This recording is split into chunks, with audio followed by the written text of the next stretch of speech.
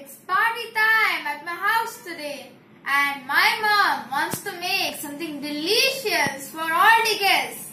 So she has decided to make some apple pies and some creamy fruit custard. To do so, she has given me the task of counting all the fruits in the fruit basket. This task is indeed very boring. I want to make this task more interesting. What shall I do? Maybe I can do something with my AI. Let me grab it now. Can you guess what is the new machine which I have made using artificial intelligence? Well, you can see its name on the digital display. Yes, you have guessed it right. It is a fruit counting machine which will help me to count the different varieties of fruits present in our fruit basket. So here is the fruit counting machine. I even coded my Arduino Uno to make the LCD display the number of fruits. And here is the fruit basket, always filled with varieties of fruits. So now let me start counting because I need to hurry up. The guests are waiting to enjoy delicious desserts. So as you can see, just as I showed the apple in the camera, it is saying that it has detected the apple and it is increasing its quantity.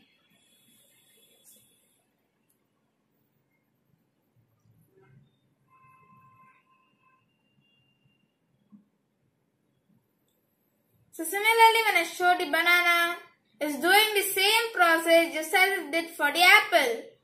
So now let me quickly count all the fruits in the basket.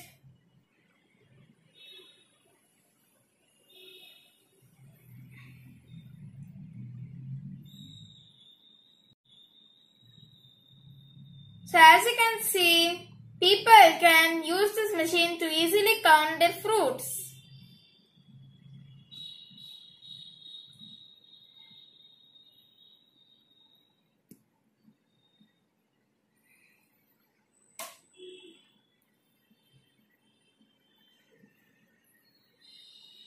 So just as I keep showing the fruits, the LCD automatically increases their quantity. So we can code the Arduino for different varieties of fruits. So when the LCD detects the different varieties of fruits, it increases their quantity by 1. But when it does not detect any fruit, it keeps on showing the quantity of different varieties of fruits. So now as you can see on the LCD display, you can find out that the quantity of the bananas is 4 and the quantity of the apples is 4. So now I can inform my mother and she can quickly make some apple pies and some fruit custard. So now let me just explain this circuit. So first the power supply goes to the breadboard. The Arduino is also connected to the breadboard. The power supply to the AI Vision and the LCD display also comes from the breadboard.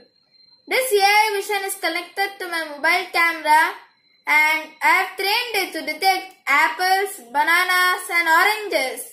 Since I have no oranges with me, I could not demonstrate the oranges for today.